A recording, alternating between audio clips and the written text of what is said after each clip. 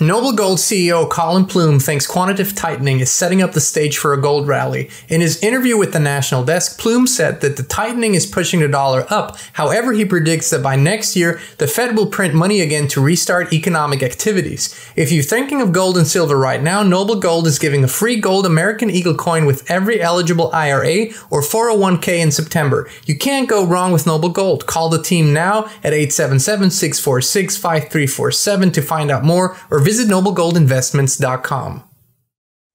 Hey, Inspired Tribe, my fellow freedom lovers, it's Jean Nolan here. Thank you so much for joining us for another inspired conversation. Today, my soul brother from another mother, CEO and chief storyteller of Food Forest Abundance, Jim Gale. Everyone, Jim, thanks so much for joining us again today. Oh. Gosh, thank you for being here. I've got a perma grin on my face because I love you. It was just a great chat with you and your beautiful wife, Kristin. And it's just been an amazing time. It's the most amazing time to be alive. You could just feel the energy rising as we step into the golden age. Oh, yeah, absolutely. And Jim, you have been on this journey of awakening, but also taking action for the better part of 15 years. And I think so many of us, you included, me included, we thought 10 years ago, we thought it's going to happen now. It's got to happen. Then, it's going to explode, if you will, in a good way. And it was kind of like a dripping faucet, truth dripping and dripping and dripping. Now, it feels like someone's opened up the faucet completely. It's just, and every day now is a revelation in a revelation in a revelation. It's tiring. It is tiring. I know a lot of people are feeling it, energetically draining so much, but we always knew we were going to go through this time. How do you feel this? How do you perceive this? What's happening in your world? Well, that energetic shift, and because what we're used to, what's normal is where people, it's a habit, right? What their particular frequency or vibration is, that becomes their habit. And when they go a little bit over that or a little bit under that, then they say, oh, what's wrong? And they come back to homeostasis. Sometimes if they get a little bit depressed, they'll go for a walk and they'll feel a little better. Sometimes if they get a little too excited, they'll go have a beer or go have some Doritos and they'll feel a little worse, but they feel normal. So to be aware of our habits, how do we habitually feel, and then to notice those times. And one of the things in my life as a wrestler, I did a lot of weight cutting. And I did it to an extreme my junior year in high school. And I had some traumatic experiences around that. I cut from 118 to 101 my junior year in high school. As a little tiny guy. And then after that, I held off puberty. I held off everything. But the point is I had an interesting relationship with food. And so I became very aware of how I was energetically and then what I would reach for. And I would notice that when my energy would rise up, I would reach for something that brought my energy back down. But then I said, wait a minute, why do I want my energy? I enjoy my energy to be up. And so I started slowly taking those things out of my life, and with the new awareness, I was able to have a new choice. And the awareness was, that's a lower energy frequency. I don't want to go there. And so that's kind of been my process to continuously be able to accept and enjoy more energy. Which is, especially in these times, such a beautiful thing. What you just spoke about reminds me a lot of what Dr. Joe Dispenza says. Yeah. And for those who are not as familiar, he basically breaks down in a spiritual and scientific way, but he uses science language, which is often easier to understand for people, how we are driven by what we often think is intuition and real feelings, when they're really just chemical signals from our body that are produced by our habits. In other words, your biochemistry is a direct reflection of the habits you fed it. And so it'll continue to give you those urges. So if you always eat a certain food at a certain time, every day you're going to crave it. That's your body giving you the signal. It isn't your intuition. It isn't higher guidance. It's just your habit. So what you're saying is when you step above and beyond those habits, you get in touch with a higher guidance, and then you can actually actively choose rather than just react. Is that what you're saying? That's exactly what I'm experiencing. Yes. Which is such a beautiful thing. And for those of you, I mean, Jim has been on our channel many times, but for those of you who don't know, food is not just something Jim has had a lot of personal experiences with. It is something he's now sharing with the world in the most profound way possible. Jim, a quick recap of what it is that you do on a daily basis. Oh, gosh. You know, it's funny. I just made the link as you were saying that between my trauma with food as a 17, 18-year-old and my connection with food now. That is just profound that I never really put those two together, but they're actually absolutely together. So what we do all over the world, food forest abundance, right? And we're all about creating a society of abundance. We're about designing food systems into the fabric of our society, into the landscape of our society.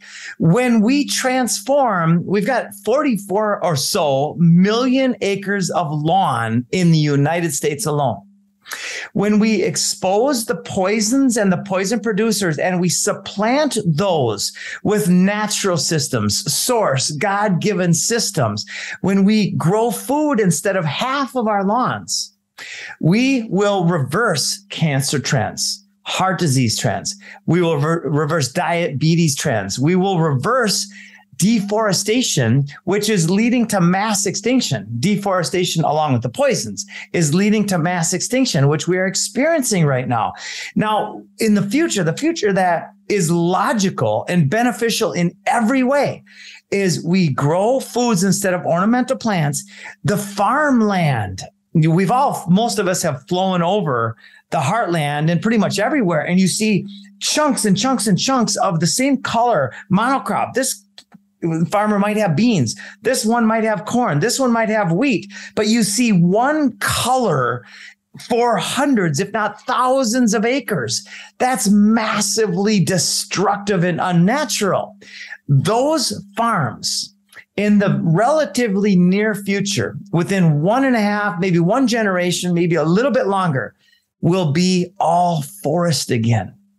It'll be paradise with food everywhere. Absolute paradise. Now, Jim, what you're saying is not the Green New Deal. It's not the Great Reset talk. It's not the UN talk. It's not the climate change talk.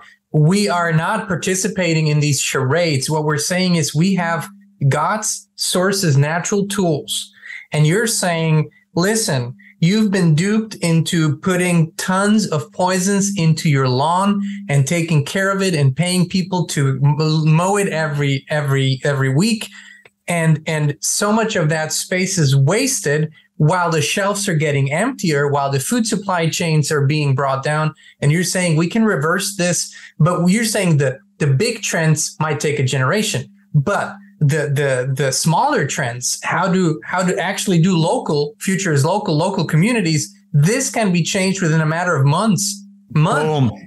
You can step outside your back door right now and you can plant a seed. That's the most logical place to grow food, is outside your back door. And within the next 50 feet and 100 feet, within 100 feet of your back door, you can grow all of the food your family needs. And here's the part that blows people's minds. Here's the part that I have conversations with people about every single day, where they simply don't believe it.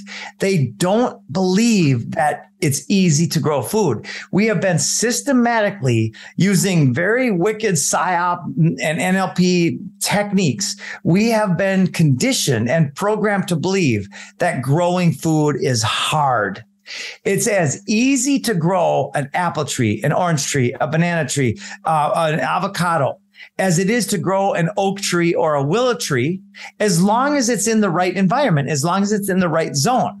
Right? So if you're in Minnesota, apples and pears and peaches and plums and mulberries and raspberries and blueberries and blackberries, they are as easy to grow as the current ornamental landscape that most people have. It's literally the same amount of energy in except for the energy out, which is the food production, is exponentially valuable. And what you're doing, what your company, which is really, when we say company, it doesn't really reflect it. It's a movement, it's a vision, it's much more than a company. But what you're doing is you're actually saying, listen, having gardens doesn't mean necessarily it's all chaotic and whatnot. We can create a beautiful landscaping design, just like you would with any other landscape design, but it's going to be edible. It's going to be perennial. It's going to be on the permaculture, based on the permaculture principles, which means that these plants in guilds, as they're planted, will create symbiosis and will nurture each other and will produce fruits year after year after year. And you're saying, we're not just helping you design this. We're not just designing this for you. If you want to, we'll come and install it at your company, at your house, at your church, at your organization, right? That's what it's a whole new concept. Yes, at your school. And really, it's the most ancient concept that there is. It's the concept of using our resources, which is our energy, our hearts, our minds, and our properties, our land, where we live, wisely.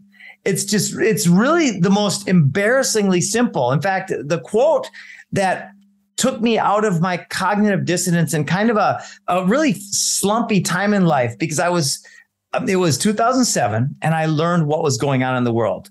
And I studied the problem 12 hours a day on average. Like I was just like, I couldn't believe it for the first little bit. And then I couldn't stop studying it because I had my first two daughters and I'm like, I have to figure out something. We have to change this because this trend will lead to the death of our ecosystem, a systemic collapse. So then when I read Bill Mollison's quote, though the problems of our world are increasingly complex, the solutions remain embarrassingly simple. And I started to bawl. And from that day forward, I became at first obsessed, but obsession is a scarcity-driven energy. So about 2 years ago, I went into faith and courage deeply, and I became joyfully obsessed, right? So in other words, I'm having a blast. And with that kind of obsession, I started asking a million questions all day long. I was like, okay, if this fits here and this fits here and this fits here, then how do we inspire and empower this shift? And that's where we are now. And that's where it's scaling exponential. We are in the process, we being the whole permaculture movement, of inspiring and empowering. And those words are often just used, but we're talking about really, truly inspiring and empowering this shift on a global scale. Which is happening for you on a daily basis now. The full reflection is God's Landing, which is the source place for your movement or headquarters in company speak.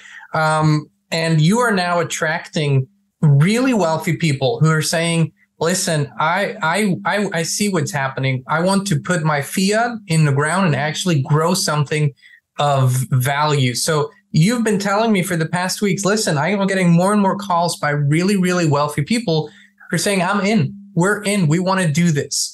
And the truth is, everywhere you go, we talk about this. It's not really a pitch. You tell the story as it is, and people get it. They feel it. They taste it. They smell it. But recently, you've come up with a few videos on your social media that are going beyond just pitching to fellow humans. Yeah. And this came from you explaining about who's currently in charge of the systems of the world. Do you want to dive a little bit into that and what your idea is? Yeah. And why not? It's fun. So I like having fun with this process. I look at this as this is my personal thing. Like anybody could take this or leave this. It's just my thing that empowers me to first not fear death. I have no fear of death. There's no such thing from my particular belief system. There's no such thing as death. There's only the transition of energy, right? We are spirit in my belief system playing a divine game. And so if that is my belief, and it is, then the question is, what's the game? Where are the clues to the game? And I look at all the clues. I look at Napoleon Hill's statement, whatever the mind of man or woman can conceive and believe, it can achieve. I threw in the or woman. I've got 4 daughters and I see a massive imbalance between masculine and feminine for a long, long time. So saying it again, whatever your mind, whatever my mind can conceive and believe, it can achieve. Now, when you step back and you really meditate on the power of that, this wasn't just some random guy. This was the guy, Napoleon Hill, that studied the most successful manifestors, creators, producers, business people in history. And he deducted that godlike statement from his studies. The Bible says similar things. The Quran says similar things. The Bhagavad Gita says similar things. So who am I to argue with these amazing people? Instead, I'm going to say, oh, if that is true, then what's the next logical question I could ask? What can I conceive and believe? Right? Victor Hugo said there's one thing stronger than all of the armies of the world, and that is an idea whose time has come. Holy shit. What's the idea? Right? And then I'm like, okay, well, what's the ultimate ideal for humanity? It's enlightenment. Right? What's the highest state a human can reach?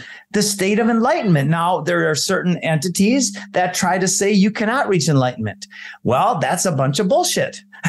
Because enlightenment, from my perspective, isn't the ability to move shit with my mind, right? It's not breaking the laws of this construct, this laws of physics. It's simply saying, my mind is clear of the programs. That's, to me, a light mind, a free mind, clear of, well, then where did the programs come from? Well, where do all programs come from? They come from, well, in a lot of cases, AI, right? Some come from culture and different things, but where do they stem from? And so I'm playing a game here. I'm like, okay, we've got an entity called BlackRock, which happens to be the most powerful, let me change that word, most forceful entity on this planet. They did $21 trillion last year. Microsoft and Apple and Amazon and J&J and Pfizer and you name it. That's where their money went. Centralized systems that they control, right? When the governmente, which means mind control, just what a coincidence that is. When the government put out $10 trillion in the last 3 years, where did that money go? Well, a pittance went to the people and everybody was cheering. Look, I got $500, and every month. Wait a minute. Where did most of that money go? Where did 90+% of that money go? To the exact entities that I just named. So wait a minute. So the governmente takes this money, the money that BlackRock is a parasite. It's a sucker of energy. The money represents the productive value of humanity. And it's now being sucked out by a computer named Aladdin. Now, and this is all stuff you can look up. Look up BlackRock, 21 trillion. Aladdin is their computer, which was created it was born out of fear, born out of loss by a guy with the last name of Fink. Look up what a Fink is. I think, oh, that's kind of interesting, right? And some of these things might just be coincidences, but let's play the game. I'm thinking, might as well play the game. So now you've got a computer that is sucking out the energy of humanity. And then you add on the fact that, and you can look this up too, that computers and robots all over the place now are claiming to be self-aware. To me, that doesn't resonate. I don't understand what they're talking about. But the fact that they are claiming to be self-aware is pretty interesting in and of itself. And since they're connected, now you've got a computer named Aladdin, which is basically connected and it's considering to be self-aware. And then my mind goes back to the show War Games. And the show War Games, was it Matthew Broderick, or I can't remember the actors, but they convinced the computer to play tic-tac-toe against itself to replicate nuclear war. And because nuclear war was on its way, the computer had been triggered and the computer was going to take over the military and cause nuclear war to annihilate humanity. And then they found a way to tweak the computer to have it think differently. They added a new metric or a new way of calculating what's the best investment for the computer. Now, BlackRock it uses over 2,000 metrics, and that's how it creates its bets. So it takes the algorithms and all the different information that it gathers from online, from the internet, and it bets on the market. It produces no actual value. It just bets at the right time, and it sucks value out of the market. So, and then it creates, there's a whole bunch more layers to that, but I won't get into all that. But the fact that AI is the biggest parasite, here's my idea. All right. And then it's called Aladdin, right? Aladdin, the genie. I'm not going to wish to a computer, but I will make a request, right? And it'll be a logical request. Aladdin, and you're probably listening because that's what you do. What about investing that money into the health and wellness of humanity, into creating life instead of destroying life? What investment would be better for you, Aladdin? What investment would be better in every way? It would be investing in the expansion of life. So that's my request for you, Aladdin. Let's do it. Jim, I'll be honest with you. I have almost a hatred for artificial intelligence. If I were capable really of producing hatred, that would be one of the strongest directed emotions towards that.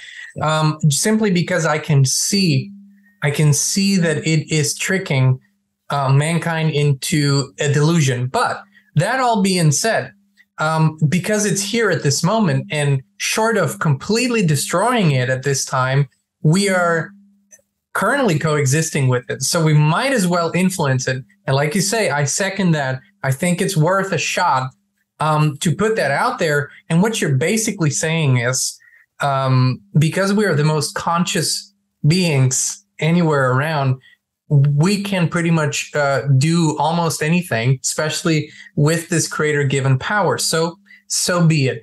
What I want to add to that vision and to what we talked about before, when you say what could be a better investment, what you're actually saying, because you and I have been thinking about this for a very, very long time. It's not just since yesterday. Yeah. We are looking to build a strong nation again, but not in the sense of warring powers, but a nation that has strong, healthy families, a nation that has strong, healthy bodies, a nation that has strong, healthy spirits. And people seem to have been duped into thinking it's so complicated when it really, really isn't. When you have a space to live in, when that space is natural, when you're interacting with the natural world, with the plants and the animals and the bees and the birds and the butterflies, you are within a very short period of time creating perfect health again. This is not just some utopian vision here. What has happened to you in this last year since you began Galt's Landing? And just what has happened there is absolutely amazing. It really is. And every day I meditate many, many times a day. In fact, I like to share this idea of meditation because everybody's got a different thought about what that means. I've had people yell at me when I talked about meditation and from a religious perspective and say, that's like blah. No, meditation is simply not having any thoughts. It's simply feeling the vibration, the experience of life. It's being aware of our surroundings without the programs cluttering it up. So with that said, this process has really expanded my ability to put the pieces of the puzzle together. And thankfulness is the fundamental. Faith and courage is the fundamental. These are energetic reflections of our living experience. And it's like, there's one thing to fear, but fear itself is so freaking true, because fear is the contraction of creativity, of spirit, of life, of joy, right? So literally, if anybody out there's in fear or shame or guilt or humiliation or rage, I would suggest that it came from the programs. It came from the things that you're watching on TV, the AI. And I always shared, John, I shared your disdain for AI. In fact, I have a goal to be completely off of all this stuff in the very near future. And then this hit me just a few weeks ago. Turn the problem into the solution. That's a fundamental permaculture ethic. Turn the problem into the solution. I see the problem is Black Rock, which is not just the name, but the intention. And you can easily see that its goal is the destruction of everything, because look what it's doing. So then if that's the problem, how do we inspire a shift in that system? And that's where I got the chills. I'm like, well, shit, why not give it a shot? I'm absolutely with you on thinking bigger and new thoughts. This is why I said from the get-go, our visions are so aligned. This is why we're talking so much, doing so much together, sharing so much together. You are inviting all the time, you're inviting people into that vision, because this is really not something just for rich people, wealthy people. This is something that everyone can find a place in this vision and participate according to their abilities and skills and whatnot. As we are approaching this, very hot fall, not just temperature wise, but just it's off the hook what's happening, revelations after revelation. Europe is seeing, of course, and that's even hidden, but 50% official inflation just in Germany right now, producer inflation. And this is, this is a spiral that cannot be stopped. We see conflicts, we see volcanoes erupting, we see floods, we see droughts, we see earthquakes. In this time, there are solutions like what you're doing, but beyond and above that too, what do you suggest for people everywhere? It doesn't matter what situation they are, how to navigate these times, because we can celebrate this also. As hard as it is to say, we need to celebrate it because we brought it about. We needed to transform this. What is your suggestion to people to stay centered in through these times? And what do you expect is going to come in the next days and weeks? There's several things. Number one is turn off the freaking TV, turn off the mainstream. And probably nobody listening to the show still listens to any of that anyway. But if you know anybody that does, and you can help them by turning off that, grabbing their hand and take them for a walk outside in nature. And also it's really time, as your shirt says, the future's local. Get with your community.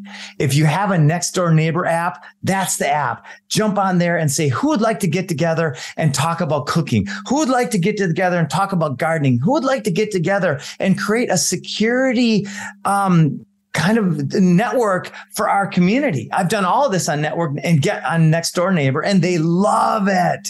Like every time I put a post, 2 sentences, I get a lot of replies.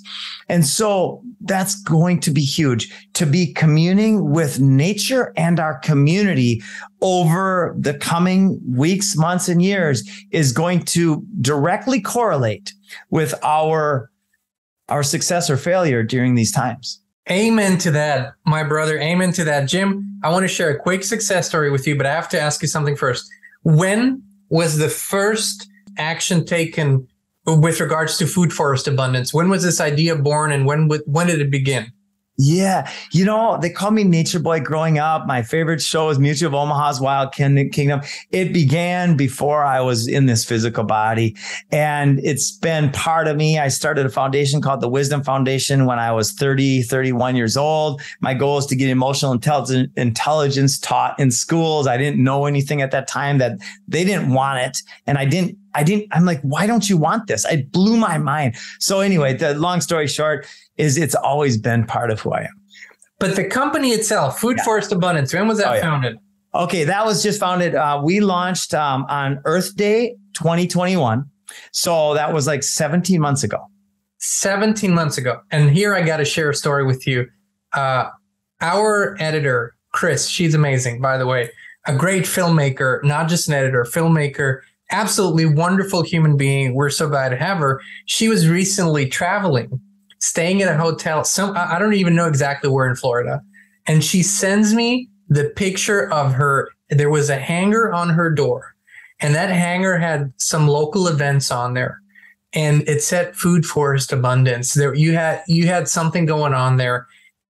synchronicity, beauty, but 17 months from when this was started to now tens of acres at the headquarters, a huge pond, a beautiful project, and hundreds and literally thousands of people on board around the country and worldwide. This is what can happen when you step into the power of your vision. I just wanted to share this with you, Jim, because I had tears in my eyes when I saw the photo she sent me. I was like, yes, it's happening. It's awesome.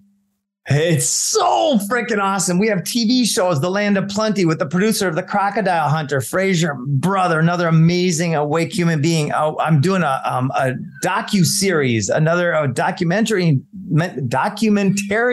just approached me, and we're doing a documentary showing families where they live the food forest life for 3 months at Galt's Landing, and they live in the little homes there, and seeing their transition. They will go from wherever they are to, oh my gosh, they will be enlivened so much, and many different things. We are inspiring billions and trillions of dollars of fiat will flow into the ground. We will literally compost that fiat and turn it into food production systems, because this is the idea that's stronger than all the armies of the world. It cannot be stopped, and it's going at an exponential rate.